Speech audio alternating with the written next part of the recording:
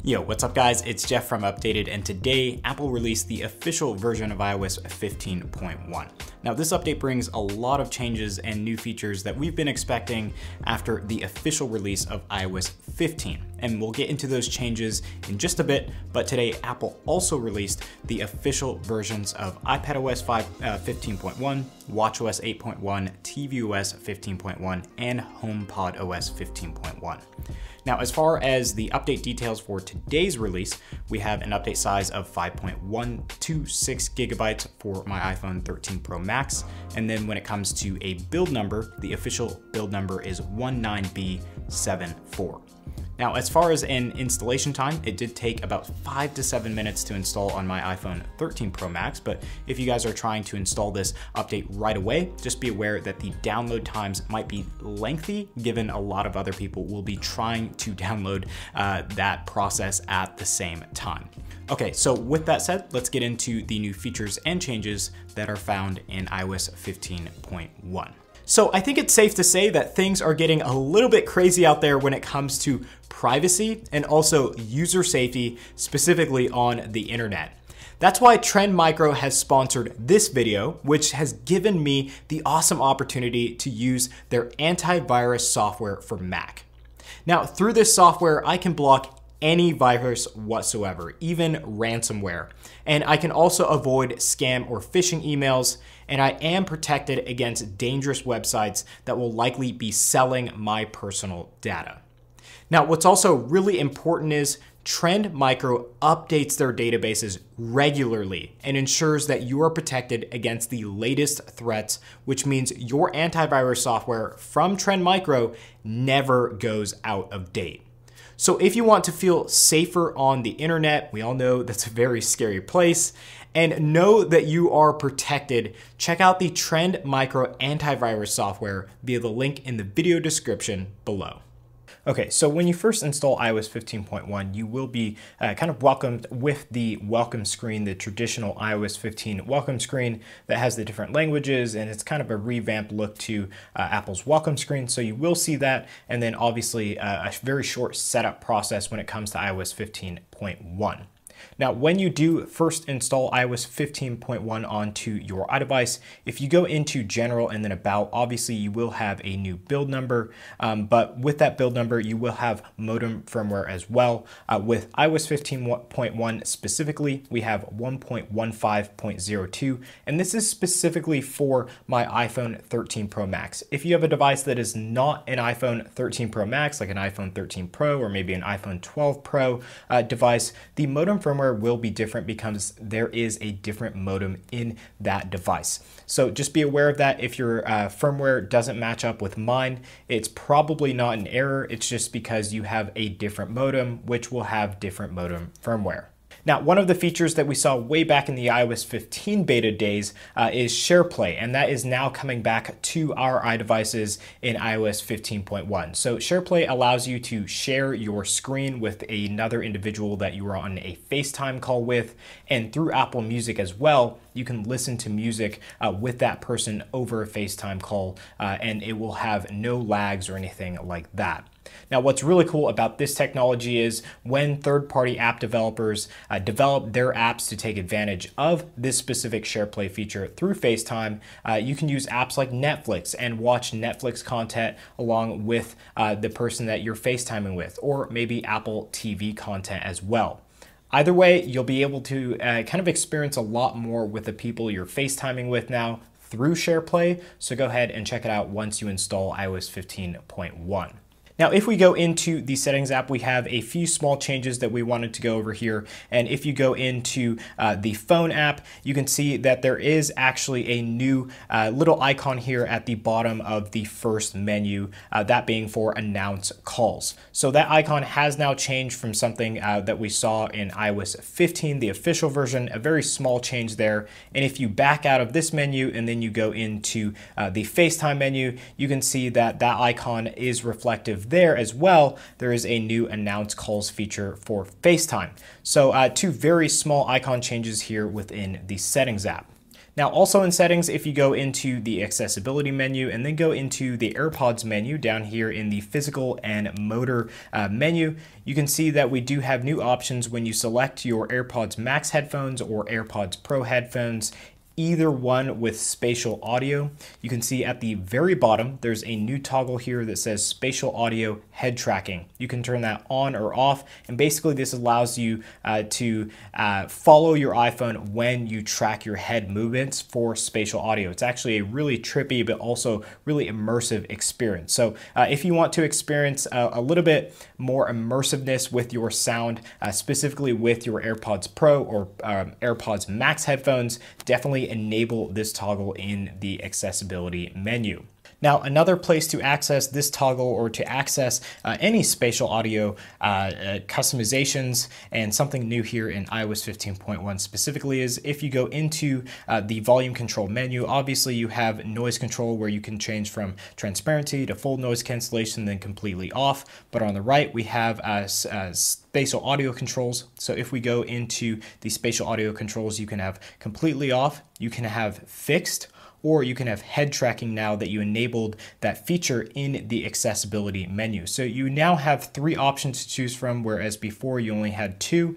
And this is actually really cool. It's a brand new menu here that gives you a very immersive feel into how you're controlling everything, and then gives you kind of a representation of exactly how head tracking versus fixed is going to work. So definitely check that out in the control center. Now, also in the settings app, specifically if we go down into the camera menu, there's a lot going on in this menu. So now at the bottom of the first menu here, we have a new toggle called Show Detected Text. And basically this was the live text toggle that we saw before. So if you turn this off, if you're in like a camera mode or anything like that and you see text, if you don't have this enabled, the detected text will not show up on your camera or that camera app experience. If you have it on, you can go ahead and detect text, select it, and do whatever you want with that text. So really it's just a change in what Apple has named this. I don't know why it's changed, but it seems to be a little bit more descriptive in basically saying show the detected text that you have on screen there versus just live text, which really wasn't a descriptive toggle.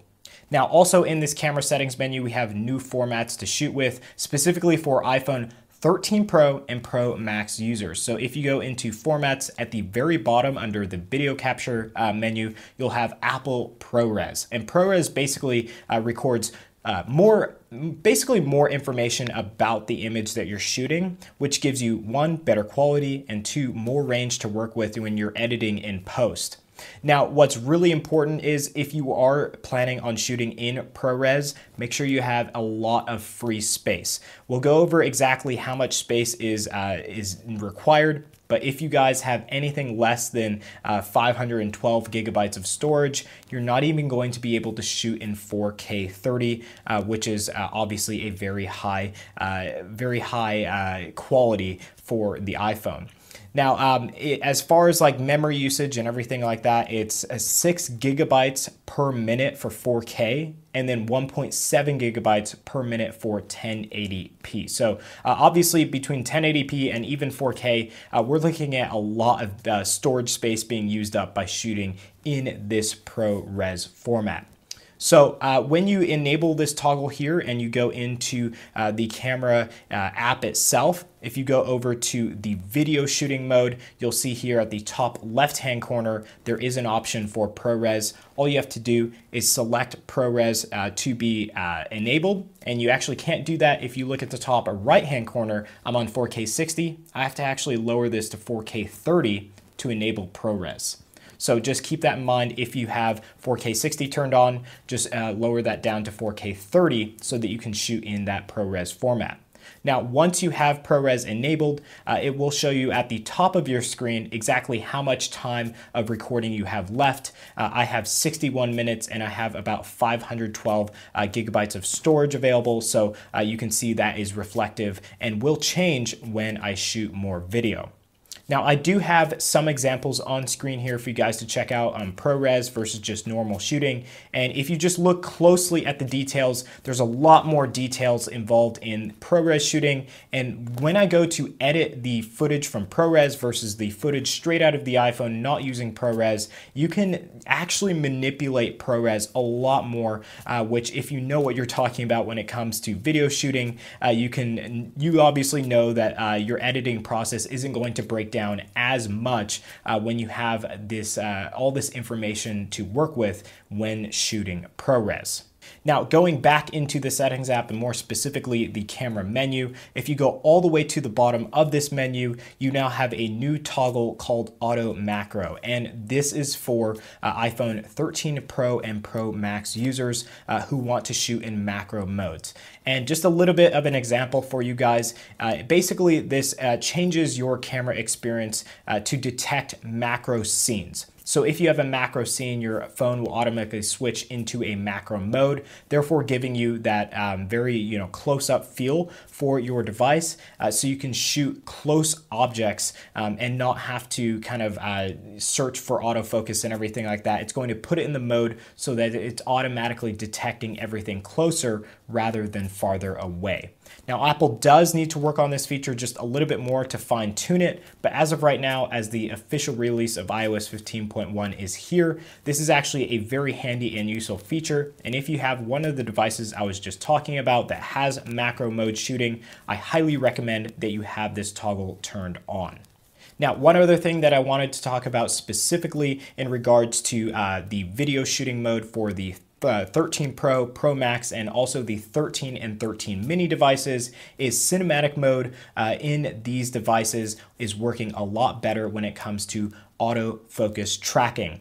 So in low light, it's working a lot better, and in any light, it's working a lot faster in tracking certain objects. It holds on to them a lot longer, and overall, the cinematic movie shooting mode is actually a lot more kind of tuned in to what video shooters like myself are looking for in this shooting mode. It's still not perfect, but so far Apple is making huge improvements on this shooting mode, and definitely go ahead and check it out. If you had a bad experience before, check it out again. You might be surprised that the cinematic mode is working a lot better.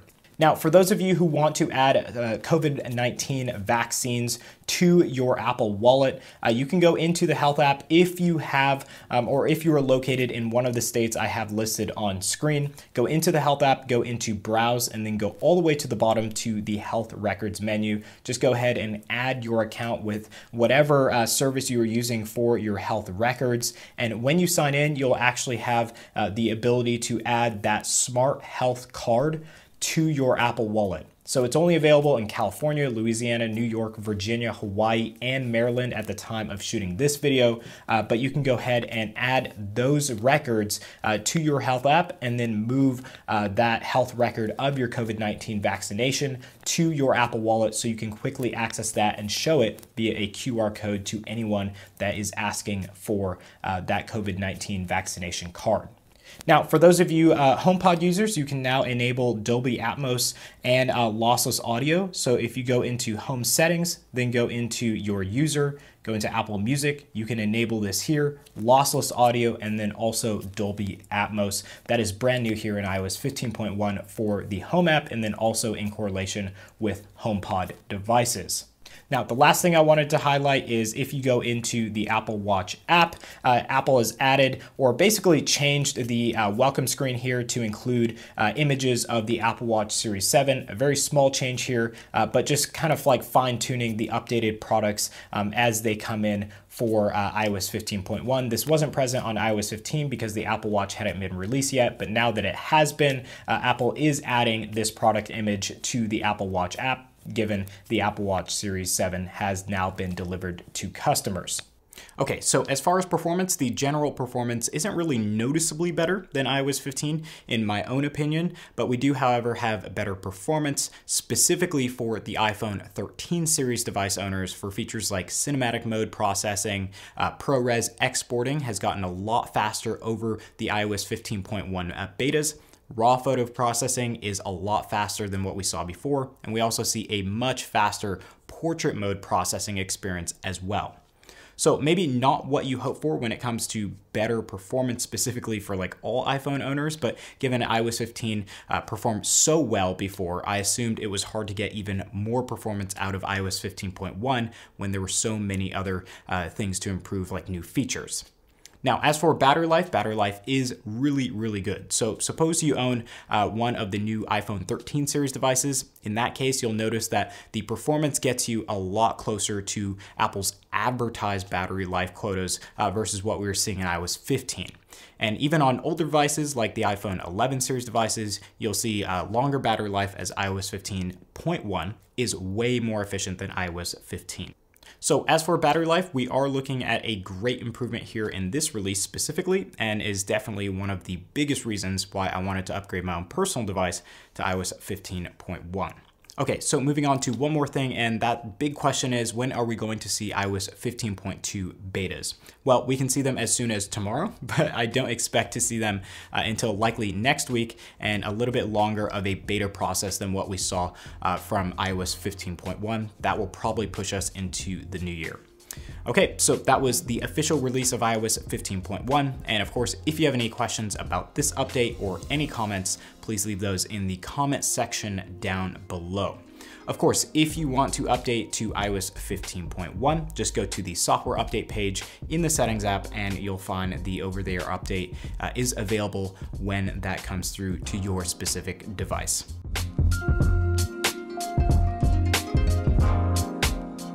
Hey guys, thanks for watching today's video on the updated YouTube channel. Before you head out, make sure to get subscribed and also hit that notification bell button to stay up to date for when we publish any new content here on the channel.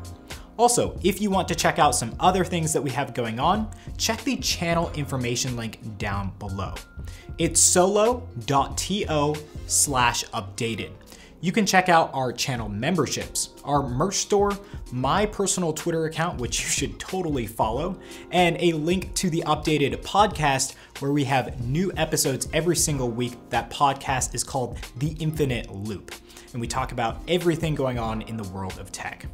Also, we have links to our giveaways sponsored by awesome companies like Bravado VPN, so definitely check those out as well. We'll have a new one every single month.